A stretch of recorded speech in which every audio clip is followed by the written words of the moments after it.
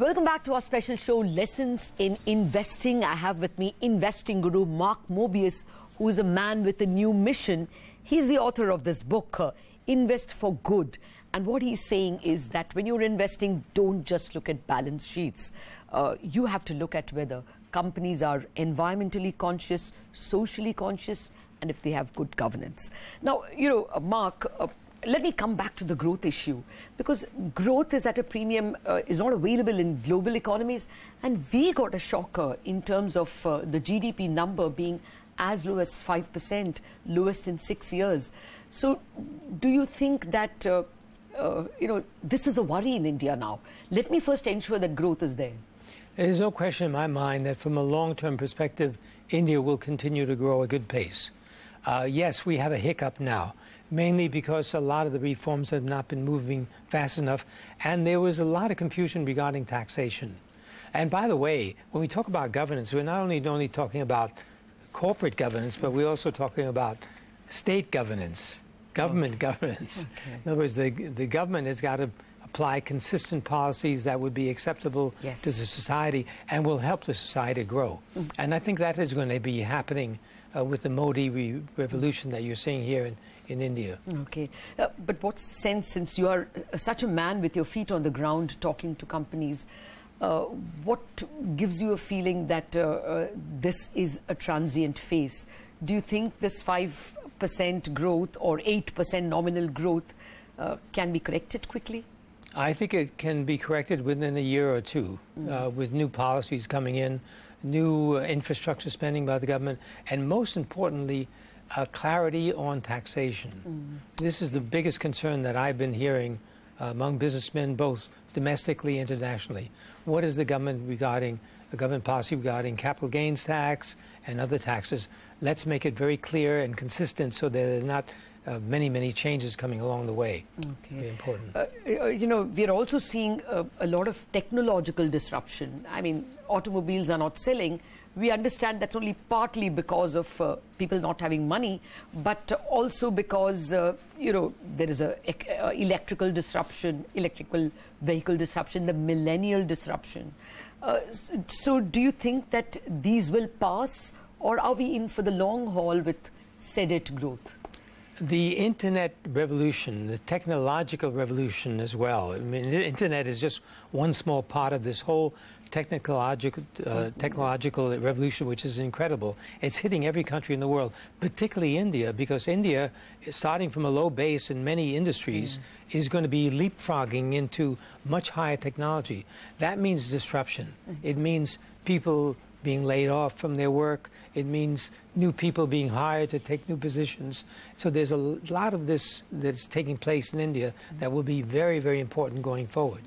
For that reason, companies are going to have to pay a lot of attention to what the new generation is saying, because they are internet savvy. Okay. They know what's going on. They have more information that we never had when we were young. Okay. So you have a new generation that's creating a revolutionary environment, both in terms of their behavior and in terms of their expectations from government and companies. Okay, but is the new generation as ESG savvy?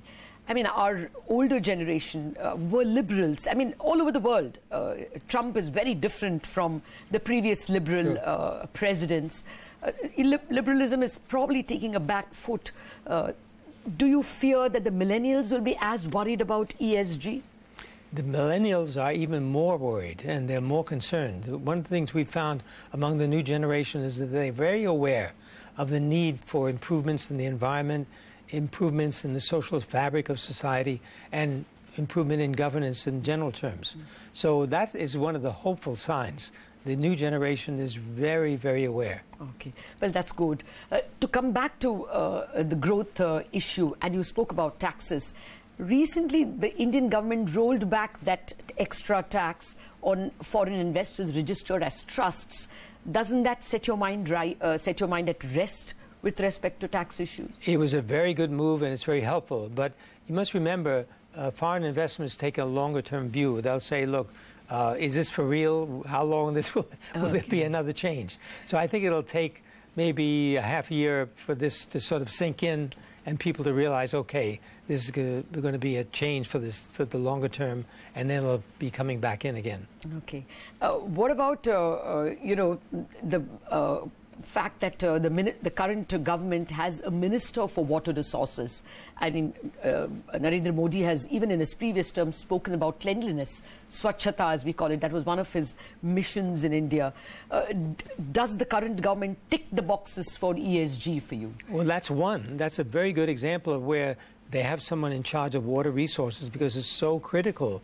When you look in the environment, water resources are one of the key points that you have to focus on. So the fact that they are selecting people to look diligently at these areas is very, very hopeful. And of course, that leads into hygiene, it leads into fewer diseases, it leads into many, many other things that are very important for society. Okay. You know, as part of this, the government also has been concerned about growth. And one of the things they've recently announced is that there's about 20 public sector banks, and they're trying to reduce the number, and some mergers have been announced. Would you think that will make a big difference, or is that a very marginal kind of reform? No, I think that will make a very big difference because, first of all, let's talk about regulation. It's going to be much, much easier to regulate fewer banks than all these smaller banks that are in the hinterland. It'll be very difficult to access. So I think that's one good point. The other good point is that these banks will be stronger. Their capital base will be stronger. So they'll be able to make loans in a more objective and aggressive way. And I think that is very critical. Okay. No, there are a lot of people saying, weak plus weak will remain a big weak bank. And many of the banks have had this huge NPA problem or bad loan problem. Would you want banks to be recast completely in terms of ownership, governance, selection, power of the board? Very, very important. And that's why I hope that the government will think about privatizing more of these banks. When I talk about privatizing, I don't say that the government gets out completely. In other words, the government can still remain 51% majority shareholder, but then sell the rest of the shares to the public so that there can be more governance. In other words, there can be more surveillance of what's going on in the bank. I think that's very, very important. Okay. They have announced a few other things in terms of a quicker repayment of the GST input credit, faster payments coming from government, and some investment ideas as well. You think this is enough to to trough out the economy? Or do you think this is going to be more U-shaped, we'll be slow for a longer period? That's one very important element, particularly for the smaller businessmen. They need that cash, and the faster you can get it back to them, the better. And that's why Modi's programs of digitization, of getting people to use digital economy, digital resources, is very, very important, because that means that monies can be flowing much, much faster back to these smaller businesses. Okay. When you are looking at ESG companies, I mean, what has been the availability of companies in India? Is it more difficult to find socially, environmentally responsible, governance standard companies in India vis-a-vis most other emerging markets? How would India compare? India is good in the sense that the great thing is that most businessmen here are aware of what's happening globally because they speak and read English. So they can pick up the Financial Times, or they can pick newspapers from Singapore or Hong Kong or wherever in the world, in the U.S., and understand what's going on globally and be aware of the ESG. So it's very easy for us to go into a company in India and talk about ESG because they've heard about it. They know about sustainability. In other countries, sometimes it's more difficult because there's a language barrier. So I would say India is maybe a little better than others, but there are problems everywhere. We have to really search out the better companies. Do you think the capital markets regulator himself or herself could give some extra points for to the mutual funds? After all, they are the regulator of the mutual funds. Is there any way the regulator can be involved in ensuring governance standards, or in ensuring that mutual funds ensure governance standards? That's a great idea. And in fact, it would be wonderful if SEBI could institute a program to rank funds as regards to their ESG availability. Yes, actually, SEBI has been a very good watchdog. Recently, we had instances of probably some funds giving almost like equity capital to promoters, and they have come down very heavily on them because those problems are surfacing. They're not companies, promoters with the best governance standards.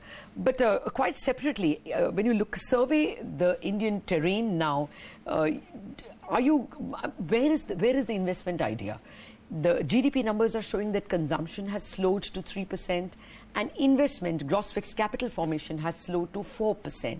So where are you looking for ideas? Actually, see, it's in those areas where the opportunities are. Okay. In fact, I was just talking to an investor this morning, and they said, gee, this is a great time to be investing because so many of these companies are down. The news is not good as regards to capital investment in terms of growth and all the rest of the factors. But we know from a long-term point of view, these companies will probably do very well. Okay. So what we want to do is look at these companies in detail, find out how their capital structure is. Is it safe to get in? Are the governance standards good? Do they listen to shareholders? Are they paying dividends? These are factors that we look at and say, okay, they may be slow now, but going forward, they'll be a good company once the economy picks up again. So is Mobius Capital Partners now very actively looking at buying? Have you already put in some of the cash you've got? Oh, definitely. India is right at the top of our country breakdown for the funds. Okay. And you prefer consumer goods or you prefer banks? We like consumer goods, but we also like some of the industrial companies, some companies that are making goods for infrastructure, because as you know, the government is going to be spending a lot of money on infrastructure. Okay. Well, since I have an investment guru with me, I just need to, I mean, I'm sure even government policymakers are watching the show and wanting to listen to you. How much of the slowdown is, endogenous, is our own making, and how much is because the world is anyway slowing? It's, I would say, 50-50. Okay. It's 50% is problems internally, and 50% is the external environment, the China-U.S. trade dispute and so forth, which, by the way, I try to emphasize to people, is an opportunity for India. Okay. Because India can begin taking over some of the manufacturing that has been going on in China. And India is probably one of the, well, really the only other country that has the manpower to be able to make Apple computers and all kinds of other equipment that is needed for the Americans. So I think there's a great opportunity here. But you did say 50% is an endogenous problem. What do you want to see set right? Clarity on taxation, number one. And in fact, reduction of taxation. Because this is one of the things that you have to realize, that if you the famous Latha curve, if you reduce taxation, you're going to get better growth, and at the end, you'll probably get more money coming into the government. So that's number one. Number two, a faster exposure of what's happening on the infrastructure. I know as I travel around India, I see lots of infrastructure, but nobody knows about it. It hasn't been publicized. This is something that has to be publicized. And then bringing in foreign investors into the infrastructure projects. So they can add their expertise and knowledge of what is a good way to operate those areas. Okay. Well, of course, you're going to invest for good and invest in ESG companies. But give us an idea, in the next 2 years, what kind of return on equity can you expect? We're looking at about 15% return over the longer term. Nifty could be 15% higher, you hope. Oh, hope. And don't forget, when we say invest for good, we say for good meaning long term. Yes. In other words, taking a long-term view, not a 1 year or 2 year, but a 5 year view. Okay. This is an extremely interesting book. Mark Mobius, it was a pleasure speaking with you. And may your tribe increase. May there be more investors who are conscious that they're investing in companies that are environmentally conscious, socially aware, and are opting for good governance. How much is ESG now? Is it like 25 trillion? Oh, at least, and growing very rapidly. Okay. Well, may your tribe increase and may there be more trillions poured into ESG companies. Thank you very much for joining us. Thank you.